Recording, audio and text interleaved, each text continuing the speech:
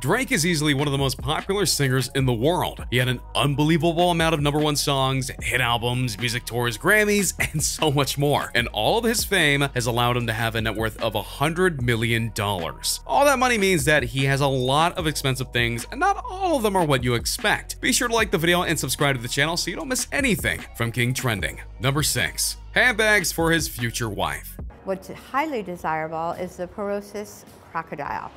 Let's talk about class for a bit, okay? Class is knowing how to handle a situation in a good yet refined way. More so, it's handling the situation in the right way, such as Drake in regards to his future wife. Now, there's been many nasty rumors about Drake and how he had many women and possibly a minor, but Drake denies these claims. And as if to prove this, he's already stocking on purses for his future wife just to make sure that when they meet, she won't have to spend a dime on them. Don't believe me? He confessed during this interview with Hollywood Reporter, noting there's very few things in this world, tangible things anyway, that hold their value and sort of appreciate as the years go on. So it was one of those things that I started collecting as well for the woman I ended up with one day. Few things in this world that, tangible things anyway, that hold their value. So I have a fairly vast collection of Hermes to offer somebody at some point in life. By Hermes, he means Hermes Birkin, a very extravagant and very expensive handbag line. In fact, the reason that people are getting these is because the items themselves can only be afforded by those who have money. The minimum price of one of these handbags is $11,000, and they can go as high as $300,000. And notice, in his section, he says he's got a collection of these items saved up for his future wife, which could well and truly mean that he spent millions and millions of dollars on a purse collection, just so that he can hope that his future potential wife will be happy with them once she sees them. Forget about going the distance or even the extra mile. This is class. First class, class even. He's making sure that his future wife is taken care of from the word go, and it's hard to fault him for that. I mean, let's be honest. If you can get your future wife such things before even getting married and offer them as a gift, wouldn't you? Yeah.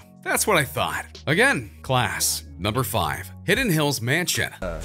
Away from home, I used to ball still, but oh, there you go. Being a guy of his standing, it's totally understandable that Drake moves around a lot. I mean, he goes and lives in Toronto most of the time that he can manage it, but when he needs to get away from it all, you know that he has multiple houses that he can go to. He had one in Miami for a while and then decided to give it up and then go to a place called the Hidden Hills. It's in California, it's located outside of Los Angeles, but what sets it apart is that he calls it his bachelor pad, which he can still say since he's still single. But what might be the most important thing about this house is that it's within a gated community. This is important for many reasons, not the least of which is that the gated community ensures them privacy, and you might think that celebrities enjoy being in the spotlight all the time, as it's their job to an extent, but in truth, it's never that simple. Sometimes these celebrities just try and have a fun regular life, or go out on the town with friends to live up life. And if they're hounded by the paparazzi and other media, it can weigh on a person who just wants to be by themselves. This actually makes this lavish mansion all the more important to a guy like Drake. He spent $7.5 million on it, and that has granted him all sorts of privacy, but also fun to be had to those he actually wants at his home. He has 6 bedrooms for them to relax in, and when he needs to take them around town, as it's next to Los Angeles, he has an army of cars waiting for them. Drake knows how to live big, while also honoring the more personal nature of things. Number 4. Parties.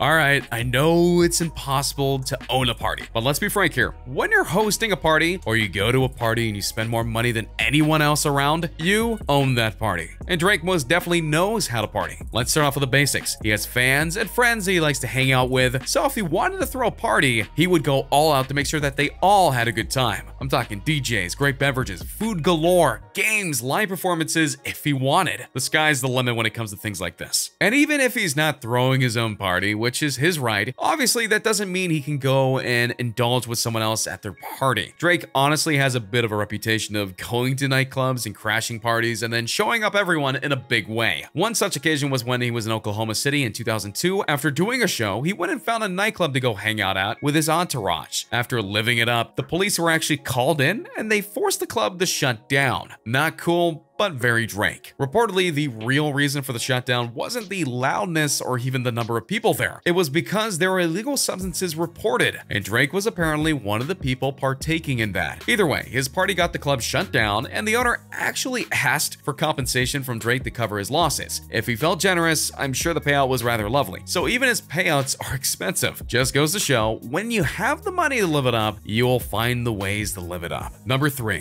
Child support. The photo of the finger painting Adonis greater than Picasso, don't at me. There has been a lot of rumors over the last year or so to whether Drake had a kid. It was rumored to be true, but then Drake denied it for some time. Then in June 2018, he admitted he did have a son named Adonis Graham. And while the future of Drake and his son is still up in the air for various reasons, not the least of which is because he's not married to the child's mother, you can bet for as long as he's able to, he will provide for his child. A lot of this is due to a very rough childhood that Drake had while growing up. His parents divorced while he was very young, and this led to all sorts of problems for Drake growing up. Not the least of which was, though he visited his father, he didn't appreciate him because of the pain that he put his mother through. Ironically though, he did pick up his dad's career as his father was a musician, able at one who never had the fame of his son, and still doesn't despite the connection. And that has allotted him the money he needs to take care of himself and now his kid Adonis, as well as the baby's mother, Sophie Brussix. He no doubt didn't want them to suffer like the way he did in many ways. Funnily enough, his start to fame, the TV show Degrassi, only happened because of his mother being sick, and the two were in desperate need of money to keep on surviving. Drake is an honorable man and would make sure that his kid never has to be forced to make that choice, but rather that he and any future kids could be supported as well as possible so that they can live their lives free. He's also likely going to make sure that Adonis, and again possibly future kids, are put in the best schools, ones that won't tolerate bullying of any kind. Drake was bullied heavily as a child because of his race and social status. He wants to protect his kids from that kind of hate. Now yeah, the son of Drake is a bit of a controversial subject, but that's only in the eyes of the media, not Drake himself. Drake will very likely be a good father and would use his own life as a looking glass of sorts to make sure that he treats his own kid right and providing for their every need. Number 2. The Toronto Raptors. To make some noise for the #1 team in the East, the greatest team in the land.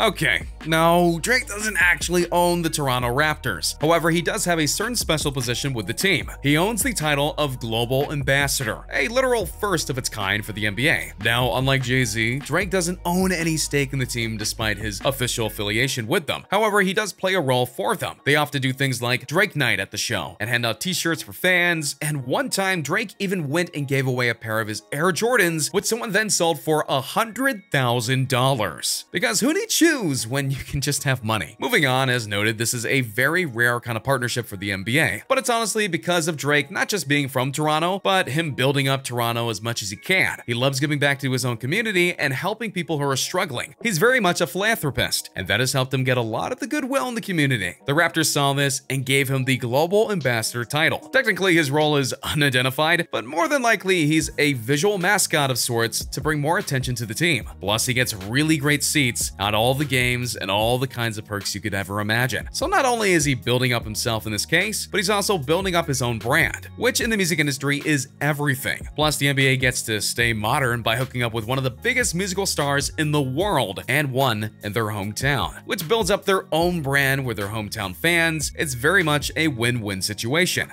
While you can't put a price tag on this per se, if you just go by the season ticket seats that he has, and the fact that he sits in the front row and gets advertisements and more plugs for his role, it adds up to a pretty penny. Number 1. A fleet of cars. If you were to ask someone what would they buy or what would they spend their money on if they got rich, one of the first things everyone usually says is a nice car. It may seem simple, but everyone wants a brand new car, not a used one, a really nice one, fresh. One that they can drive around and not have to worry about the miles and wear and tear for a long time. For Drake, it's not that he just wanted a nice car, it's that he wanted a lot of nice cars. Very expensive cars, matter of fact. How nice, you might be asking? Well, how about owning a Bugatti Veyron, which cost about $1.5 million? Other cars that he owns include a $28,000 Acura TSX, a $200,000 Bentley, a $300,000 Bentley Super Sports, and a $400,000 Rolls-Royce Phantom. But in truth, he likely has a lot more rolling around, which can be seen in many of his music videos. True, just because he shows them doesn't mean that he owns them, but with $100 million at his disposal, it's very reasonable to think that even if he doesn't, he could very soon. Drake loves his cars, and he loves going out to show off off all the style and the speed of his cars, and there's nothing wrong with that. He has the ability to get them, so why not? Wouldn't you do the same? Thanks for watching. What did you think of these items that Drake owns? Were you surprised by some of them? Did you think that he'd have even more than this? Let me know your thoughts in the comments down below. Be sure to subscribe, and I'll see you next time on King Trending. Hey, just a reminder that we're changing up the giveaways. From now on, we're offering the Galaxy Note 9, the one that comes with the exclusive Fortnite skin, the new iPhone X Max, which we'll pre-order for you, and the new Apple Watch Series 4, which we'll also pre-order for you. The winner gets to decide between these three. Make sure to subscribe, turn on notifications, drop a like, and comment the hidden message in the video for a chance to win. You got nothing to lose. Go for it.